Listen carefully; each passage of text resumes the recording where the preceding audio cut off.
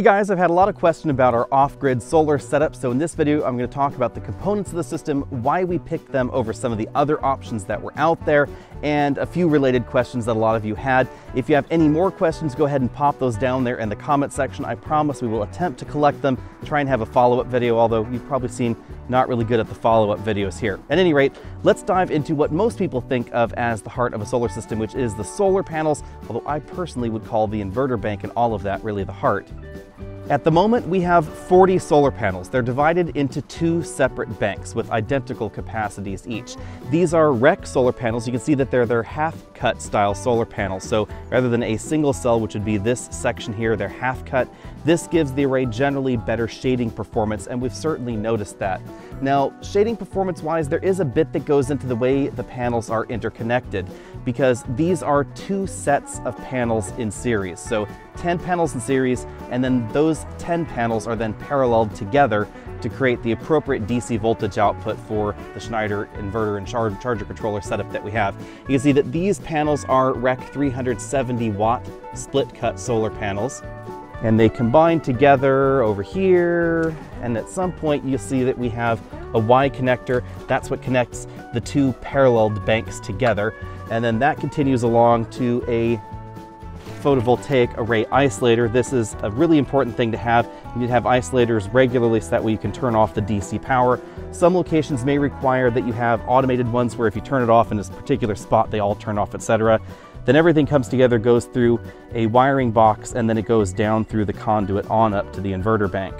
Now we did two of these banks, so 20 panels here, 20 panels over there, and then we have another 10 panels that we have yet to install somewhere else. Those are going to go on micro inverters on the AC side of things, so everything down here is DC all the way to the inverter shed. We may actually install some additional panels down here, but they're going to be on the AC side, so it was really fortuitous that we have these outdoor breaker panels. These happen on the property every 200 feet. We had to have pull boxes for the DC side while we were trenching. We also ran AC, so we ran 2-gauge copper all the way through things, breakers there, so that way we can actually feed power to the system on the AC side as well. We're probably going to end up putting another bank of solar panels right there on that side. Those would feed in on the AC side with micro inverters. Then everywhere else we also have Wi-Fi running around everywhere, because a lot of things require Wi-Fi, as well as security cameras, things like that. You can see over there, that's the piping over there, the conduit where the wires go down the conduit and they come back out over here on this other side. Which solar panel ends up right for you will depend on a wide variety of factors. If you have a limited amount of space, then you want to go with the highest output panels available. Basically space efficiency, I guess you could say.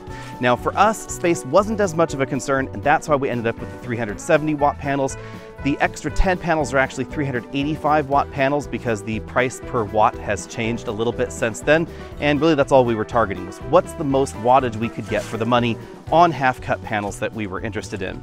Now let's take a look at the inverters. The inverters and the charge controllers, they're all housed in this little blue shed right here, and that little sign on it says the shed of 3 gables. That's what our neighbor decided to call it because it has 3 gables on it.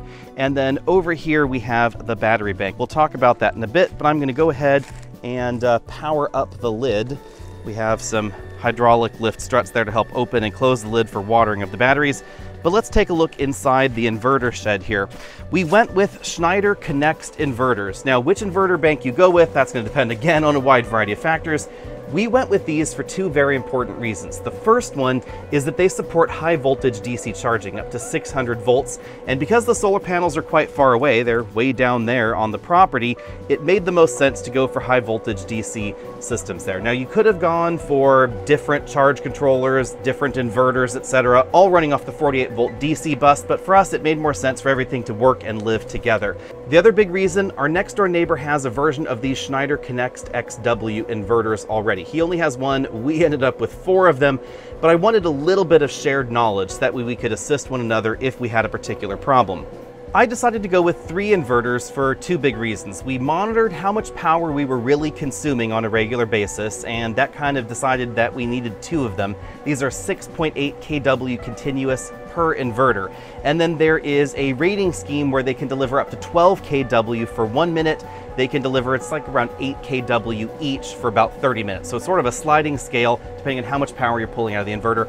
All 3 of these together could peak at theoretically around 36 kW, or they could sustain 14, 15 kW, absolutely no problem. Now, if you want three-phase power off-grid, you can do that with these three inverters. These can do split phase, 120 or 240, or if you have three of them together, you can do three-phase power, which is kind of cool. We decided not to do that because we don't have any three-phase things. But as we progress towards more things running off of renewable energy, basically electricity, and we start replacing some propane things with electric devices, we decided we needed the extra capacity. So here's how it sorts out. This is one inverter right here, and then below it we have a wiring junction box that's full of wires. Next to this we have the Schneider AC/DC breaker panel. So AC breakers up top labeled there. Some are just blanked out because we decided to make sure that nobody played with them. And then down here we have the DC breakers for the three Schneider inverters. Then over here we have the two solar charge controllers. MPPT is the style of charger, maximum power point tracking. 100 refers to the DC amps that's capable of putting out 100 amps DC. 600 is the maximum DC voltage, and they're labeled. You can see this is the south array. That's the one that's pointing roughly west. Then down here we have some DC fuse blocks. These are used just for the charge controller, so you can see two charge controller inputs, room for a third over there. Then we have another one over here because we have another Schneider inverter box. The Schneider inverter box will also act as a DC charger. So if you're operating these on an on-grid or grid-tied system, the Schneider system is capable of doing that. That's one of the things that we liked about this setup, is that we had the flexibility of being grid-tied or grid-independent. It's up to you. And when we started, we thought we might be grid-tied more, and now we're just completely off the grid. So that gave us the flexibility here. But if you need to run a generator on your system, here's something to consider. Even if you're running a really nice generator, which we occasionally do in the winter, this is a 7,000 watt diesel generator with a adorable Kubota diesel engine under there. Even a generator like this is going to put out power that's not as clean as the inverters over there in the inverter shed. The way the system is theoretically supposed to work, according to Schneider, is that you connect the generator to one of the inputs. We have AC1 and AC2 on each of these inverter units. You would connect the generator to actually all three AC inputs, and then when the generator is running, it would then be passing through power, possibly charging the battery based on whatever's left, and then these guys would be managing how much power is being pulled from the generator, how much power is coming from or going to the battery bank via the onboard chargers. However, it doesn't work as well as I would have liked in reality. So what we did was we just decided to use this guy right here as a 60 amp 48 volt DC charger. So it's just connected to the generator. When the generator powers on, this is only going to be charging the 48 volt battery bank. Then these inverters pull power off that 48 volt bus, and however that sorts out, it just sorts out. This ended up being a lot less expensive than other 48 volt DC chargers that I was looking at, so that's how we ended up with another one, and it gives us an extra layer of redundancy. Up at the top of the shed, we have the disconnects for the high voltage DC lines. You can see they come in out of the ground, go up there, and then down into the charge controllers over there.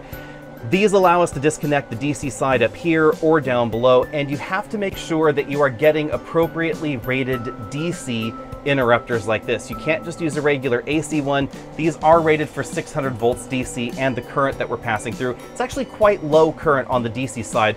When everything is rip-roaring along, it's maybe about 14, 15 amps, but it is over 300 volts DC, so you want to make sure it's not arcing. And then over here we have the Connects gateway, which allows us to monitor everything via the internet. And of course, to make things easier, once the power has been inverted to AC, I have a breaker panel on this side for all the sub-panels that the system powers. Now that the lid has been removed, you can see the batteries here. These are Charette Rolls 425 KP something or other batteries. I'll put it on the screen if I can actually find, oh, here we go. 4KS 25P batteries. These are 4-volt lead acid, flooded lead acid batteries. So not sealed, not gel, not lithium ion, etc. The usable capacity of this array at our discharge rate is around 95 kilowatt hours. So actual capacity is double that, but you only want to cycle these to a 50% cycle because they are lead acid.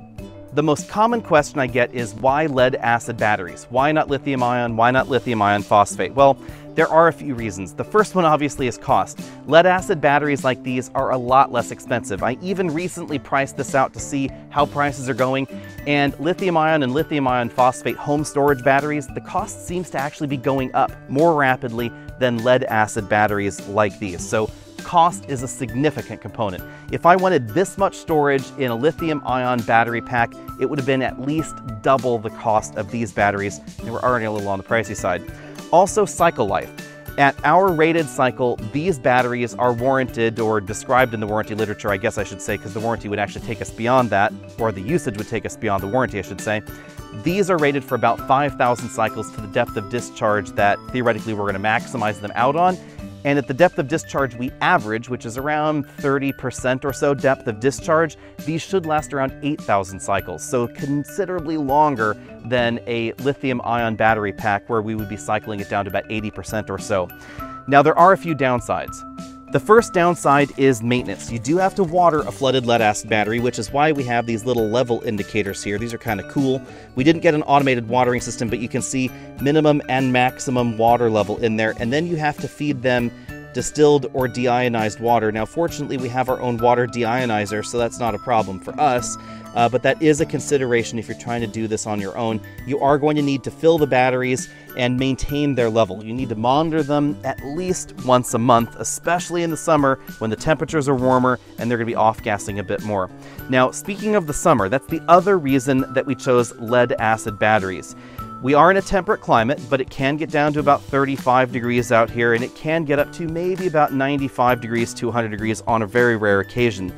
These lead-acid batteries, they can live out here in this enclosure absolutely just fine. It's within the temperature profile for these batteries. Lithium-ion, however, they would need to be in a conditioned space. So we would need to either have a separate building that was air-conditioned or air-condition this inverter building, something along those lines. That is a significant consideration. But again, more of a this situation thing. So if you live in town, especially if you live in a moderate climate, you could have your lithium-ion batteries in your garage, probably wouldn't be a problem. And if you lived in a hotter climate, you could have your lithium-ion batteries in some sort of closet or something that's part of the air-conditioned space, or they could separately condition.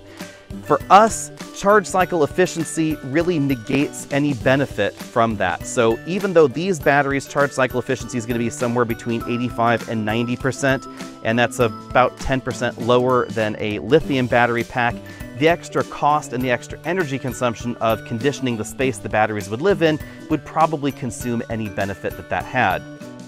And this is probably where I should talk about efficiency, because the entire system efficiency is not simply related to those batteries. A lot of power ends up going down the drain when you really look into it.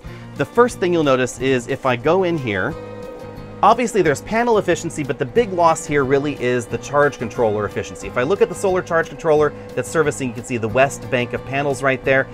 5,165 watts is going in, 4,790 watts is coming out. That's a reasonable amount of loss, and most of that is being given up as heat. Because inside these solar charge controllers, which do have a lot of hot air coming out the top, we basically have inverters and rectifiers. So the electricity comes in as DC. In order to change the voltage to whatever voltage the system needs, it is then inverted to AC and then rectified back to DC on the inside of these things. There are other ways to convert the voltages on the DC side of things, but that's the easiest ones. That's what most people end up doing and what most units end up doing on the inside. When both charge controllers are operating at their maximum output, the loss is somewhere around 800 watts total. So at least 2 full solar panels are just being burnt on the fire of inefficiency. Then the power goes into the battery pack. It actually goes underground and then into the battery bank there. We lose about 10% to 15% depending on the charge-discharge rates of the battery pack. Important to keep in mind, your actual loss on a lead-acid battery pack is going to depend on the temperature and how rapidly you're charging or discharging. Then over here on the inverter bank, each of these inverters is also sacrificing something on the altar of inefficiency. So the least efficient way to do this is actually to have these 3 inverters. If I only ever had 2, that would actually be more efficient, but these are not the best at sleeping and then waking up. There is a mode where Schneider says you can have one inverter go to sleep and then cascade along, so only one will do its thing, then the next one will kick in, then the next one will kick in. That doesn't end up working so well, so we've decided to just go ahead and sacrifice the, maybe extra 2% or so that we lose by having all 3 running all the time. But here, we're losing between 5 and 10% depending on exactly the kind of output that's going on. It's worth noting that those inverters, like most inverters, are more efficient towards the top of their output range. So the lower the output, the lower the efficiency. Hopefully that's answered a lot of your questions about the solar off-grid setup. We could have gone with a smaller battery pack if we had adjusted our usage, and that's probably another important thing to know, is that when we're talking about off-grid stuff like this, you can either adapt the power system to your consumption, or you can adapt your consumption to your power reality.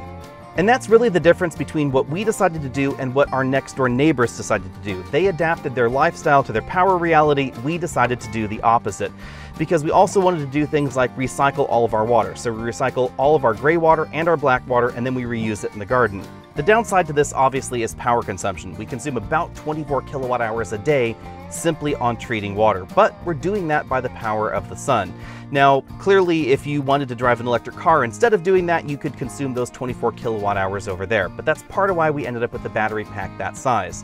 We were really torn about battery sizing, so it's really important if you're planning on doing this, get an excellent idea of your power consumption. I would suggest spend an entire year with a power monitor, like one of those Philips power monitors or Sense power monitors, whatever. Stick it on your main, see all of the electricity that you're consuming for absolutely every use, get a really good picture of what you're doing every month of the year, and then maybe add 50%, because keep in mind, in the winter you're going to be producing less power, there are going to be more clouds, there are going to be rainstorms, etc.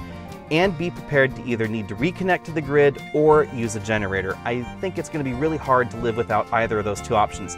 I do know some people that live off-grid without a generator, and let's just say that in the colder and darker times of the year, they spend a decent amount of time with no power at all.